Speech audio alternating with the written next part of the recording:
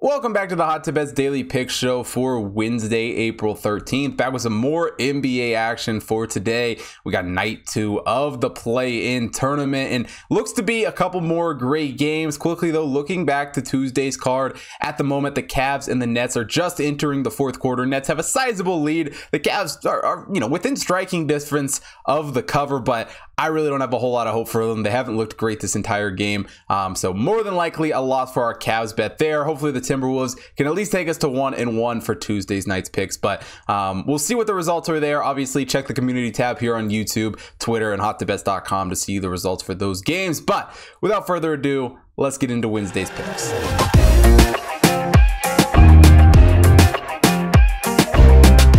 Into the first game, we got the Hornets taking on the Hawks. Hornets 43-39 on the season. The Hawks are also 43-39. Hornets the 16th overall team in the Hot Tip Bet rankings. Hawks come into this game at the 14th overall team. Both these teams finished the season off with some wins. Hornets wins in their last 3 games, finished it on a hot streak. The Hawks end up getting their win over the Rockets to finish out their season. And as far as these two teams playing each other this season went, it was about as dead even as you can be. Overall, they split the series 2-2 against the spread 2-2. They both won 1 at home. They both won 1 on the road. So not a whole lot of, lean as far as, the season series went. 2 very even teams in that regard. And as far as injuries go, not a whole lot to report for either one of these teams, at least nothing new. For the Hornets, Nick Richards is questionable with a hand injury going into this game. Lou Williams questionable with a back injury for the Hawks. But the only 2 guys that are, of real any question for this game. As far as the Hornets have gone, though, they've done a really good job shooting the basketball this season. Miles Bridges leads them with 20.2 points per game. LaMelo Ball right behind him, dropping 20.1 points per game. And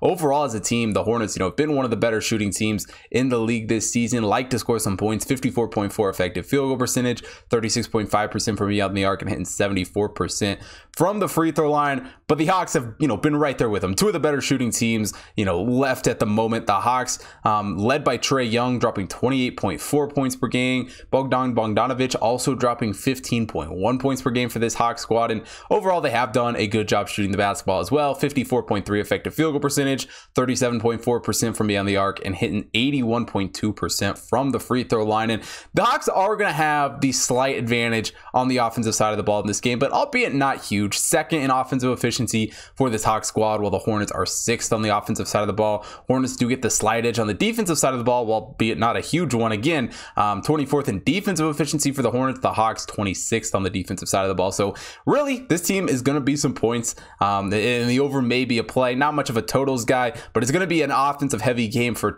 sure. 2 very good offensive teams and 2 teams who have quite honestly struggled a little bit on the defensive side of the ball. But one area that I really like about this Hornets team is the turnover department. They do a really good job holding onto the basketball and as well as forcing their opponents to turn the ball over. The Hornets only turning it over on 11.4% of their possessions, 6th best in the league in that category. Now the Hawks also do a good job not turning it over. They're actually the best team in the league in that category, only turning it over on 10.7% of their possessions. But as good as they are on the offensive side of the ball, the Hawks have certainly struggled defensively to force turnovers. The 28th worst team in the league when it comes to forcing turnovers, only forcing an 11.5 turnover percentage, while the Hornets forcing a 13 turnover percentage, the 6th best in the league in that category. So, like I said, these 2 teams offensively very, very even. Give the slight edge to the Hawks. Defensively pretty even as well. I would give the slight edge to the Hornets. And I think because of that and how we saw the matchups go in the regular season, I think this is going to be a very close competitive game. I have a hard time laying points with either one of these teams in this game. And really, I think the Hornets on the road are able to keep this one close. I think the Hawks, because of their lack of defense, really struggle to pull away in this game, even though their offense has been great. The Hornets are also going to be shooting the ball well in this game, and I just don't think they're going to be able to build much of a sizable lead in this one. So give me the Hornets +5 here against the Hawks. And now looking over to the second game of the night, the Spurs taking on the Pelicans. Spurs 34-48 on the season. The Pelicans are 36-46. Spurs, the 21st overall team in the Hot Tip Bet rankings. Pelicans come into this game at 20th in the Hot Tip Bet rankings. And both these teams had some struggles down the stretch of the season. Spurs lose their last 3 games of the season after going on quite a bit of a run. They were something like 7-1 before those final 3 games. They kept those 3 games close. It's not like they got blown out by any means, but losses nonetheless. The Pelicans also lose their last 2 games of the season. We look back to the first 4 meetings between these teams this season. Spurs end up winning and covering in 3 of those meetings. So, getting the slight edge there. As far as injuries go for this game, the Spurs, Romeo Langford is probable with his hamstring injury. Lonnie Walker is questionable with a back injury. For the Pelicans, Brandon Ingram probable with a hamstring. Herbert Jones and Giannis Valanciunas are both questionable for this Pelicans squad. And those injury reports for the Pelicans certainly give me some concern, especially going into the playoffs. Their top 2 guys scoring wise showing up in the injury report is not exactly what we want. Obviously, Brandon Ingram probable for this game, and it's huge because he drops 22.7 points per game for this team this season. Giannis Valanciunas also dropping 17.8 points per game. Like I said, he's questionable. So going to be interesting to see how that plays out for the Pelicans in this one. And as a whole, as a team, they haven't necessarily been the best shooting team this season. A 51.7 effective field goal percentage, 24th in the league, 33.2% from beyond the arc. They've been good from the free throw line, hitting 78.9%, but overall, certainly nothing special when it comes to shooting the basketball. Not to say the Spurs have been a much better shooting team, but DeJounte Murray, with him being healthy and back in the lineup, is certainly huge for the Spurs team. 21.1 points per game for him.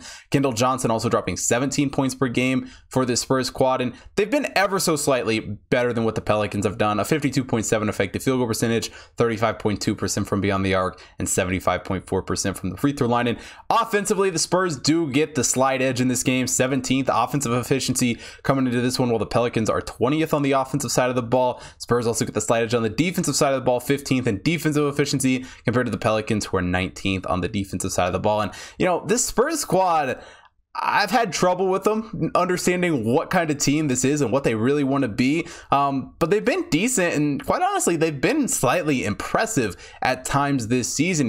Their shot defense has been not bad, holding their opponents to a 53.2 effective field goal percentage and 36% from beyond the arc, out edging the Pelicans in both categories, who are giving up a 54.7 effective field goal percentage and 36.5% from beyond the arc. And quite honestly, it's another one of those games where, in my mind, it's just too many points, even on the road, even in a playoff situation. This Pelicans team has really been struggling. They got some question marks, with guys being probable and questionable. And even if they end up playing, which I'm kind of assuming they will be playing, because without them, I would expect this line to completely go in the other direction. But I'm still not sold on what this Pelicans team has been able to do. This Spurs team really feels like a team that's getting hot at the right time, which is a strange thing to say on a team who's on a 3-game losing streak. But before that, they were looking like a solid team. I think Murray gets this team going. I think offensively, he puts up some points for this squad, keeps the Spurs in this game, and I don't think they're going to get blown out by the Pelicans in this spot. So I'm taking the Spurs plus 5.5 here against the Pelicans.